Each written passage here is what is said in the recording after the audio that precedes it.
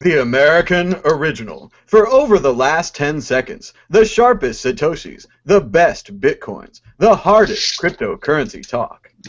We'd like to welcome Derek J. Freeman from Hey, Bitcoin Philadelphia, how's it going? Megan Lords from Bitcoin Not Bombs, Hello. and Will Pangman from Bitcoin Milwaukee. Thanks for having me.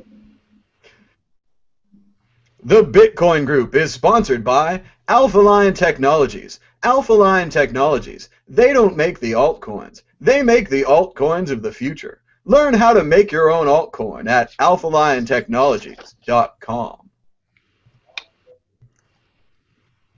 Issue 1. Overstock.com accepts Bitcoin. All it took was a few pizzas, some hotel rooms, and locking the Coinbase and Overstock teams in a room for a week. But they got it done. Overstock.com is now the first major online retailer to accept Bitcoin directly. They made over $124,000 on the first day. The snowball has started rolling. Who's next? Derek J. It's gotta be Walmart. They're the biggest. They're the baddest. Except for, like, Amazon, which is dragging their feet for some unknown reason. I think Walmart would be the next obvious choice. Once they see Overstock doing something, they've got a pretty similar business model. They could just go for it. Megan Lords. I think we're gonna see someone like eBay maybe pick it up. Again, I would expect Amazon to really be considering it, though. I know you can still get, you can use gift and get a gift card for Amazon with Bitcoin, but there's really no reason for them to not just accept it directly. Will Pangman. Well, I'm hearing rumors that it'll be Newegg. That seems to be coming up. But whenever Snoop Lion or whatever he's calling himself releases his next CD, that's a little bump. When is that? That should be coming up pretty soon, right? But I also heard the CEO of RoboCoin.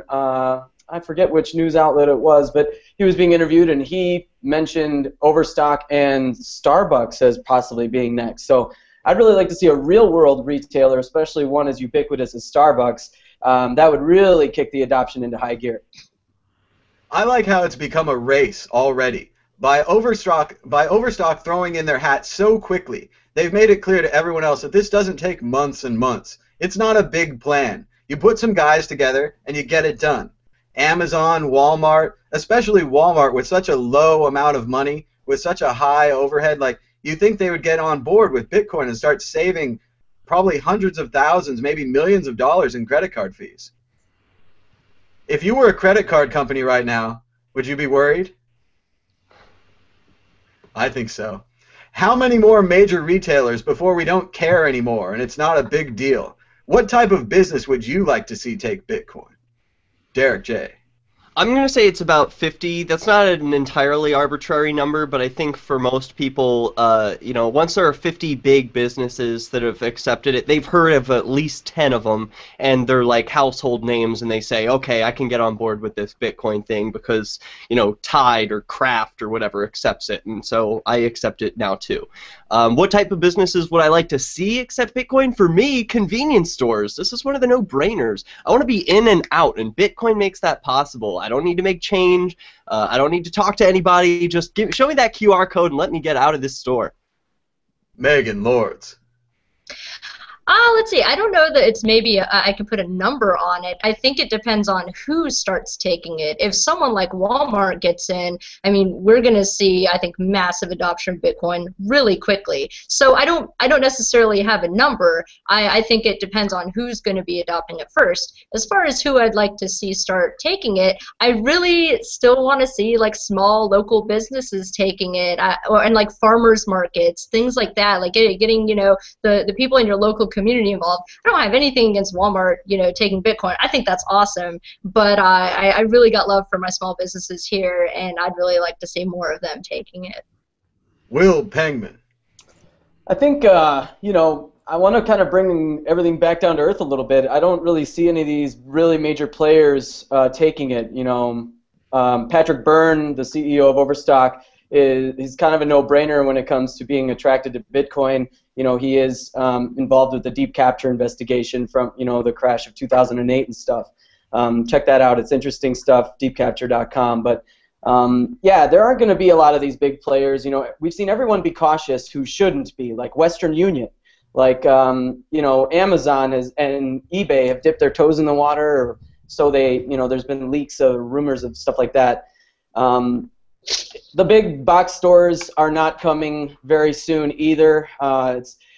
It's unfortunate, but what I'd really like to see, the businesses accepting Bitcoin, are the vendors for the kinds of businesses that already accept Bitcoin, so we can kind of close the loop here. You know, these retail outlets can accept their Bitcoin payments from their loyal customers. You know, you mentioned Overstock's success in just their first 24 hours, and Overstock can then pay its suppliers, the vendors that it looks to source the materials for, you know, how they run their business.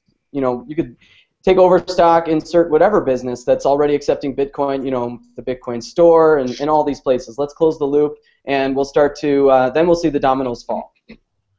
I think we've got some really good ideas here. I think Starbucks would be fantastic. Newegg is definitely a candidate. I think the answer is 5. Once we get about 5 major businesses that accept Bitcoin, and really more than you can list off in a normal conversation, when it becomes you have to choose between Walmart or Target or Overstock, which one you're going to mention, that's when it's going to be over, and it's just going to flow like dominoes. The small businesses will come in line. Basically, if you think about Square's business model and the little thing that you're going to put on top of your phone so you could accept credit cards, all of those businesses, farmers markets, individual small restaurants, any kind of entrepreneur, a tax man, any kind of service that you would offer, strength coaches, soccer teams, all of those people should just accept Bitcoin with their phone. You don't need a little attachment on top, and you don't need to pay Square their fees. But the next big company to accept Bitcoin will be Netflix.com. Issue 2. Miners ditch ghash.io over 51% attack fears. Mining network ghash.io neared the magic number of 51% this week as Bitcoin miners took to Reddit and social media in droves, warning people to change pools. If they had reached 51%, they could have reversed transactions, double spent, or even prevented other miners from mining valid blocks. Could a 51% attack really happen? What would happen to Bitcoin? Megan Lords. I thought it was interesting. It kind of showed the voluntary nature of the Bitcoin community realizing the threat that a 51% attack would pose, and they self-regulated. I think there's more incentive in keeping blockchain, keeping Bitcoin preserved the way it is instead of breaking it down.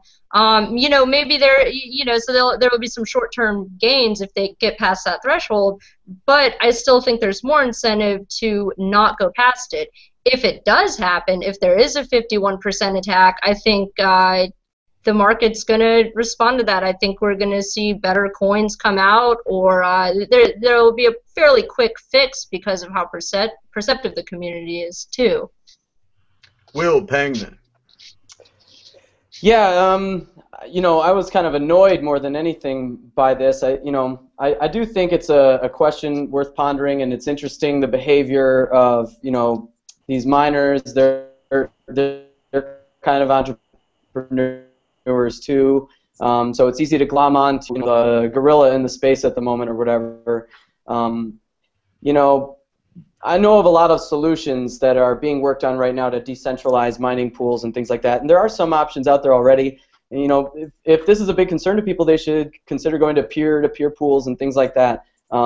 Certainly important questions for the health of this long term, but yeah, you know, it's interesting. I wonder, there's certainly a lot of investment, a lot of, you know, big investments going into mining in the last several months, and you wonder kind of the rigs that are out there that are able to pull this off.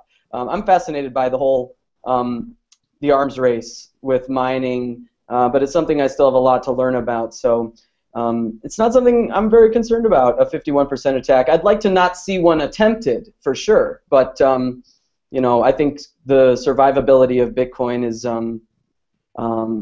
you know, it's in good shape right now. Derek J. It's possible I could have missed something, but yeah, I think a 51% attack is absolutely possible. However, what would happen to Bitcoin is people like me, if I see a 51% attack happening, I'm switching right over to some other altcoin. I mean, I'm not interested in Bitcoin anymore once I know that they could be double spent, reverse transactions. So I am probably like most miners and other people on the Bitcoin network who say, hey, wait a minute, I want this currency and payment network to stay useful and valuable. And if a 51% ruins that, then me, even as a miner, am not going to be interested in doing that. But let's not forget and attack centralization like it's some bad thing on fakes. Because centralization, when voluntary, this has been a very good thing. When there was a fork in the blockchain, the centralized nature of these mining pools actually helped correct the problem sooner than would have been possible if they were totally decentralized. So I think it's important to remember that centralization is not always a bad thing. And it's not so bad to have an oligopoly where only 4 or 5 companies control the entire market, which seems what it seems to be with the Bitcoin mining pools. I liked Will's idea of the peer-to-peer mining. Perhaps if the mining pools reached 30% or 40%, they'll just break into individual mining pools, 2A and 2B, just split into parts and then continue mining. It also seems like the mining pools should just be capped at 40%. If you get that level of control, it's dangerous for everyone involved. And I don't really think that ghash.io profited by going above 40% and threatening the market. I think they probably are going to lose long term. Exit question: why not just cap the mining pools at 40%? Will Pangman. I don't know. I'd rather see, more of a consensus on protocol improvements or something. We know these things are coming. Bitcoin has changed since its inception a number of times. I'm sure a fix at the core that could be agreed upon, by the majority would be perhaps a better solution than mining pools, capping things. I don't know how easy it is to change mining pools. So because I'm an inexperienced aspiring miner, and if it's costly or time consuming, then that could be a concern. Derek J. No, it's anti-freedom to put a cap. Let the market decide. Megan Lords. Yeah, I was going to say that I think we should let the market decide. I think the network wants Bitcoin to succeed more than it wants what it can gain out of, a 51% attack or something. And, we've already shown the miners can self-regulate. We'll see. This episode was sponsored by Let's Talk Bitcoin. Let's Talk Bitcoin. Check out their exciting new podcast contest and vote for your favorite. Find out more at letstalkbitcoin.com. Issue 3. IRS Reviews Bitcoin. If the IRS believes Bitcoin to be a currency, they get to tax it at 40%. If Bitcoin is simply a capital asset, it's only taxed at 24%. What will the IRS do? Will they leave all that money on the table? Or will they give Bitcoin a bump by calling it a currency? I ask you, Will Pangman. Yes, they're gonna, yes. But, I don't know if it's a top priority at all. I mean, the IRS has a much bigger job lately than Bitcoin regulation, if you will, or Bitcoin taxation, pursuit of all that. I'm sure there will be some concerted effort on their part, and probably already is, but I think they're more focused on some other newer laws. They have expanded their payroll quite a bit and their workload quite a bit. So they'll be consumed with the issues that precipitate from the healthcare law, and I don't think Bitcoin is really a concern of the IRS to the point where every single one of us has a lot to fear, because this is a gray area, a complete gray area. And typically, the way the IRS treats gray areas is you're a criminal retroactively. So we'll see. I just, sometimes that's not the case. Sometimes, in the case of the internet, Congress passed laws to allow it to flourish first, if you will. And, there are some proposals forthcoming for legislation for Bitcoin for the same respect, kind of a leave it alone law or whatever. But yeah, it's they're gonna be all over it. Brace yourself. Derek J. Yeah, what will the IRS do? Well, if the IRS is smart, they'll tax it at 40% and call it a currency. Of course, you mentioned that's going to give Bitcoin a bump, but as all Bitcoin users know, I mean, as we think about even preparing to fill out a 1040 or some sort of self-reporting about Bitcoin earnings or holdings, it's impossible. We all know it's impossible to give accurate information about this. Even if we wanted to give perfectly accurate information about Bitcoin holdings, appreciations, it would be impossible for any person to be accurate about that and to know that he's accurate. Thus, it would be impossible for any IRS agent to know if this is accurate. It's a big problem, and what I encourage Bitcoin users to do is not report. Megan Lords. Oh yeah, they want the money that they think is theirs. Of course, I think they're going to be they're going to want to tax it 40%, but there's a huge enforcement problem. Like how if Bitcoin users can't fill out the information, I mean they're not going to be able to track people down. They'd have to hire a giant team to track down this information, to look at the blockchain, to link everything up, and actually they'd have to get the NSA involved, all of that. I mean I don't know that the IRS has the capacity to do something like that. Even though they may attempt to, I'm sure, because again, they see that there's a lot of money to be stolen. But I don't know that Bitcoin is used by enough people for them to make it a priority. Like Will said, they have bigger things to focus on, and this is, I think they're kind of testing the waters at this point and trying to figure out how they can get their hands on the money. But it's going to be a struggle. I agree, and there are so many issues like lost wallets or stolen bitcoins or fake stolen bitcoins or fake lost wallets. I mean, there's so many issues, and so many people did lose their wallet. They don't know how to move their Bitcoin around. They legitimately have made horrible mistakes, and it's gone. And I presume you're probably going to have to pay taxes on those lost Bitcoins or not. I don't know. We'll have to see. Exit question. If the IRS doesn't call Bitcoin a currency, how many years before they change their mind? Will Pangman. He seems to be frozen. Go to me. Go to me. Derek J. Yeah, I don't know. It's they. I don't see that happening. Derek J. It doesn't matter what the IRS does or says. Screw them. Megan Lords. I was going to say, it doesn't matter if the IRS says it's a currency or not. It is a currency. It doesn't matter if they declare it a currency this year or 10 years from now. There's nothing, they don't legitimize Bitcoin. The users do. The answer is 3 years. Issue 4, Bitcoin Botswana.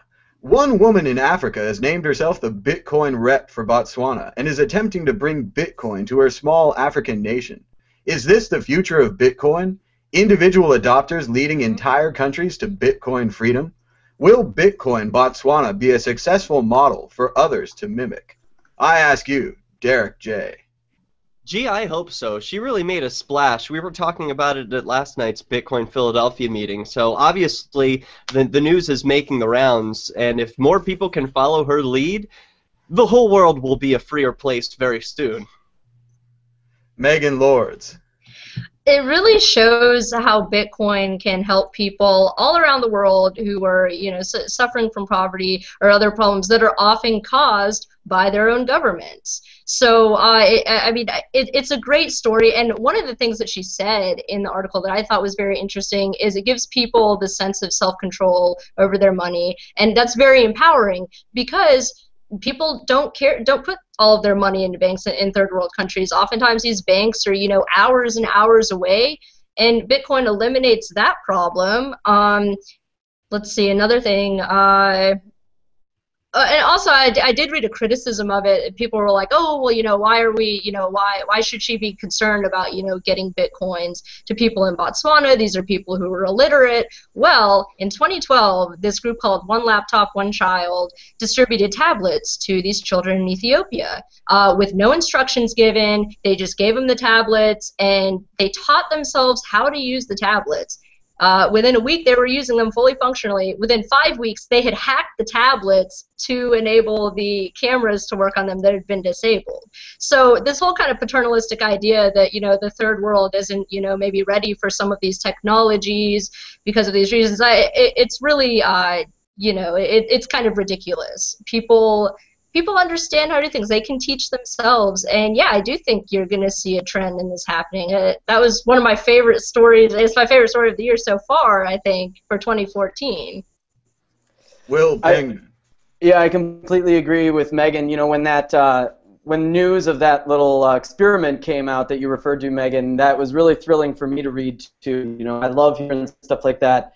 And it just, the creative power and the real true intelligence of human beings, and the full potential, any human being can actualize a kind of fullest potential.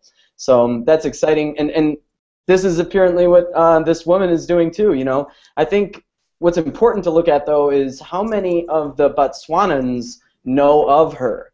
That's the thing I want to know. We all in the West, certainly thanks to Reddit and many other outlets, and we're talking about her on the Bitcoin group. And I think to encourage people like this and nurture them, and maybe there can kind of be some like emissary effort, I think there already is with all the conferences around the world, to recruit more of these ambassadors. But the most important thing to me is how many of their people know of her, and can she serve them directly? I think she can, and it's great that we all know about her, but she, I'm sure if she posted up a QR code, she could get a lot of resources to build the awareness of what her project is for the people in Botswana. And I think we need to see this in all kinds of developing nations. A lot of places we are. I'm interested to see what 2014 has to bring for Argentina. If you remember, my prediction a few weeks ago was that Argentina would be the big story, not Russia, not China. Well, this is a good point, and it segues into the exit question of how should people spread Bitcoins? Should the same tactics be used in the developing world as in the developed? Do you think that she's going to have maybe a local meetup at a pizza place or an African equivalent of a pizza place, get everyone together, give them very small amounts of Bitcoin, set up wallets on their phones? I'm not sure. I mean, that sounds reasonable. If it works here, it's going to work there. Derek J.? No, as much as I regret my answer, the same tactics should not be used in the developing world as the developed. I think that they're totally different economies, and they require different setups. And then besides, there's the benefit of once Bitcoin gets adopted. Next year we've got a variety. We've got big box stores that accept Bitcoin, and we've got developing countries where you can get fresh milk from a goat. So it's a wide range of acceptances. But how should people spread Bitcoins? Look within yourself. See what you're doing in your life. Where are your dollars going? And try and change that to Bitcoins. If you're doing that and everyone's doing that, the world will be Bitcoin friendly tomorrow. Megan Lords. Yeah, we're going to be really surprised by the different creative methods that people come up with to spread the idea of Bitcoin. In all other countries, what works for us isn't going to work for them. We don't need to be sending white knights over there spreading the salvation of Bitcoin to these people. Like they understand what's going on in their own economies better than we understand what's going on in their economies. So I think we're going to see a lot of different approaches coming, and I don't think there is one best approach to spreading Bitcoin. Will Pangman. How should people spread Bitcoins? I think you're looking at it. Bitcoin Botswana, that's a great model. Everything we're doing here, the media that's coming out, I really love all the new podcasts. I love seeing the mainstream media cover local meetups and stories about Bitcoin. The billboard thing, I know I bashed it a little last week, but that's great. All that stuff is great. So you're watching it in action. Should the same tactics be used? Yes and no. I certainly think live in-person networking like meetups can work in the developing world. I mean, why not? What's the problem with Bitcoin adoption in the developing world? They're not wired up. There's not enough Wi-Fi. So that's a huge problem. Connectivity in the developing world. There are some countries that, are probably more developed than certain African nations that have 4G wireless throughout their entire country and things like that, and that's good. If we could see that, in some of these other countries, I think with the technology available today, a little bit of entrepreneurial spirit and maybe some fundraising can get that done. But that's the key to adoption in the developing world is connectivity. So I'm excited to see what kind of non-Bitcoin related ISP solutions, open source ISP type of projects that are out there. I've got one in mind myself, but it's that's an exciting space to keep an eye on to spur Bitcoin adoption in the developing world. The other 6 billion need internet. It's interesting right now to think about it from a technology perspective. All they really probably need is a mesh network where they could form a local Wi-Fi group and then having Bitcoin wallets pre-installed on their phone or easy to install through the mesh network. Technically, it's not very far, but then culturally, understanding Bitcoin, there's probably a lot of layers there. Moving on. Oh, Google's hiding my menu. There we go. Special Issue 5. Breaking news from PR Newswire. Veritel launches Bitcoin with BitPay. Veritel is a registered payment institute for high-risk merchants, including adult entertainment webmasters. Bitcoin can now be used to buy adult entertainment online anonymously, servicing more than 50,000 online businesses, aka porn sites. Veritel now accepts Bitcoin. How about that, Megan Lords? I'm surprised this hasn't happened sooner. I mean, porn and Bitcoin, that seems like, yeah, it's like perfect. I mean, I think it's great news, and yeah, it fits perfectly with what I think Bitcoin is about. It's about freedom. Will Pangman. Yeah, Megan's right. This is one of the best present use cases for Bitcoin. I mean, it's not a crime to, enjoy some of these indulgences. And a lot of people would like to preserve their privacy from friends, family, their, job, their coworkers, their bosses, their future employers. I mean, with all of the, surveillance options out there, even to the layperson, Bitcoin is a huge advantage for preserving privacy in what even the most fat bureaucrat would call legal ways. So yeah, it's exciting. What was the number of websites that they manage? That's huge. It's I hope it catches on. 50,000. My goodness, yeah. Yeah, the adult entertainment industry in the U.S. is about $13 billion, of which about $5 billion are legal, according to Wikipedia. So there's a lot more around the world. So this is going to be big. I mean, the GDP of the U.S. is about 15 trillion. But so compared to that, it's a drop in the bucket. But this is still pretty big. I disagree with Will's point that this is going to help improve privacy. I'm sure, as Will is well aware, Bitcoin can be tracked if people aren't being extra careful to take steps to improve their anonymity. They're going to leave a marker that is permanent, attaching them to whatever sort of porn they enjoy. So they better be careful when they decide to send their Bitcoin across the wire. Well, yeah, just to rebut Derek's point real quick, of course you need to take some additional steps, but I was presuming that, the folks who would conceal this from their future employers, their current employers, their family members and friends would be sending this, from maybe a new wallet every time, or at least a new address within a new wallet, and the forensic effort for examining the blockchain is a huge undertaking, and most employers wouldn't invest in such a thing or even know to do so, and certainly friends and family can't do that. So it's really easy to be completely private from those types of folks. The powers that shouldn't be, on the other hand, that's another story. I also think this is an opportunity for the porn industry.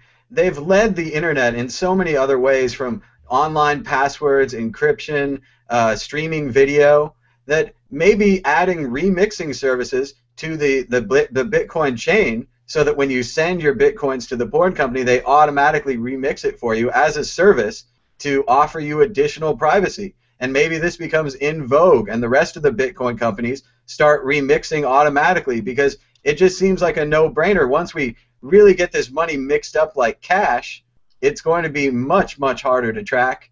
And while not totally anonymous, pseudo-anonymous, if you get enough layers in there, it's generally good enough. We don't have that many questions. We do have one question about Litecoin as a more efficient payment for merchants. Derek J? I'm for it. Megan? Yeah, I'm for it. I don't see that it would be that hard to implement as a payment system. Will? Yeah, I'm all for altcoins. I just don't see, at least for the commenter's question, a greater use case for Litecoin than Bitcoin for merchants. Faster confirmation time. Yeah, I experience instant confirmations with BitPay all the time. If you think about gas stations, the Litecoin block time, I believe it's about 4.5 minutes. If you were at a gas pump and you didn't want to go inside the store and you scanned the QR code on the pump, money went in, pump starts running right away. Litecoin might be more efficient for that. I mean, one of the Bitcoin problems seems to be the transaction time, the requirements for confirmations. I think 0 should be fine, but a lot of people are still set to 6. 3 is a little more fair, but if we're talking instantaneous gas station, convenience store type transactions like Derek was talking about, Litecoin or one of the smaller, faster coins might have a major advantage. Let's see. Any more questions? None. It's worth mentioning while we're talking about small business adoption that this week, Philadelphia Brewing Company became the first brewery in the world to accept Bitcoin. And that's a very exciting thing. So I'll be celebrating. I encourage everyone in the Philadelphia area to come down February 1st. We'll be celebrating at the brewery, and it's likely there will even be a Bitcoin accepting food truck across the street. So February 1st, mark your calendars, those of you in the Philadelphia area. That sounds great, Derek. Congratulations, Philadelphia. Derek, I'm embarrassed that Philadelphia beat Milwaukee to the punch on this one, but I'm going to preempt my prediction that we'll have 3 breweries, microbreweries in the state of Wisconsin accepting Bitcoin by the end of the year. Oh, that's a competition I can get down with. We do have another question from Splutta. Since becoming a Bitcoiner, I'm paranoid when installing new software that it'll contain some sort of keylogger malware designed to steal my Bitcoin. How paranoid should we be about this, and what precautions are reasonable? Derek J? Be paranoid. Use Tails Linux. Study security. This is important. This is your money and your future that we're talking about. This is not a game. Megan Lords. Yeah, I think you should be as careful as you possibly can be.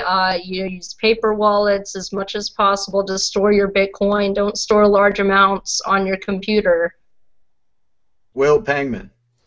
Yeah, one of the things I saw a need for right early on in my Bitcoin exploration is a need for for mainstream adoption, that people learn a little bit of what I'm calling hacker sense. I agree with Derek 100%. Learn security. Well, and it's funny that all the Windows users who have been allowing these wide open machines, these unpatched machines for years, it's now coming home to roost. If you're going to keep your money on a computer where it can be sent away like an email in a single keystroke, no matter how much money it is, almost instantly, and it's gone, it might be time to get a Mac or to run Linux. There are other options for you, as well as sticking to the normal softwares, not installing strange software. It's a whole new world, and yeah, you should store your Bitcoins in paper wallets. You should have 2-factor authentication. Most of the websites like BTC-E or Coinbase have 2-factor authentication, especially for withdrawals. It's time to be, more secure. Let's see, we have another comment or question. Go ahead, Will. Yeah, I was going to say, the thing about Bitcoin for mainstream adoption, and even just for, those of us who have an appetite for such a thing as Bitcoin already and come to it, there's definitely a need to, increase our knowledge of these kinds of things, and take responsibility, get out of the habit. It's a totally new way to think about money, so we need to get out of the habit of this comfortability with counterparty risk and trusting a third party. That's a hard thing to do. If you dive in with both feet, you do. We seem to have lost Will there. It's also worth mentioning on the one fell topic of swoop and then- Bitcoin security that Christoph Atlas gave a presentation for Bitcoin Philadelphia on how you can use cold storage, which is in a way that's safer than a paper wallet. You can see the full video presentation if you want to learn how at bitcoinphl.com.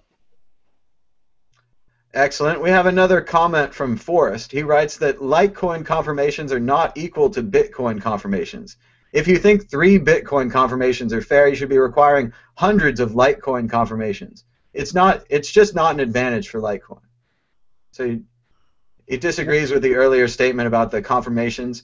I do think the block time on Litecoin is faster. That's one of their large claims to fame. So we'll have to go to the info sheets about that. We'll have to look at it. I don't understand his reasoning. He's just asserting that they're not equal. Why?